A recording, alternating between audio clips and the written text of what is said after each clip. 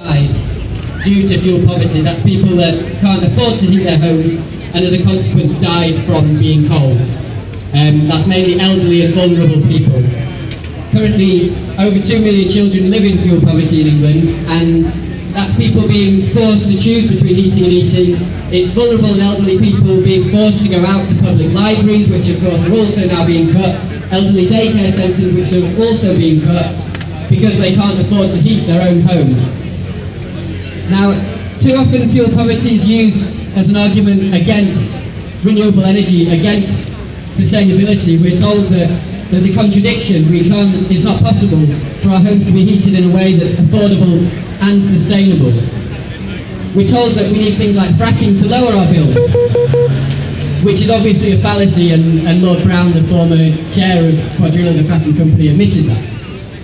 So yeah, it's crucial that we want to keep bills down, and we're really happy that we've got a government that when it comes to funding renewable energy, they're like, no, people are freezing in their homes, we want to keep the bills down.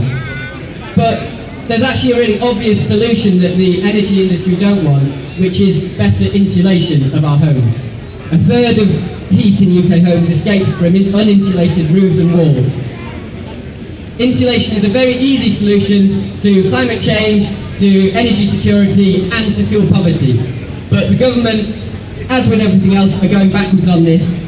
They've done lots of things, including scrapping home energy efficiency standards that should have come into force this year.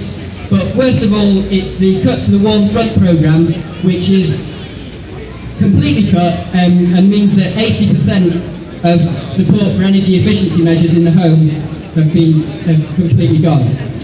So we need well-insulated homes, but the other thing that we're campaigning for is Switched on London, which is a publicly run energy system for London, because obviously the energy companies don't want us to have well-insulated homes because they can't profit as much from that. So we're asking for a democratically run, sustainable energy system for London. Sadiq Khan said in his hustings that he would sign up to it, and we're going to be holding him to account on that. Nottingham and Bristol already have their own energy companies, and we need one for London as well. Thanks very much.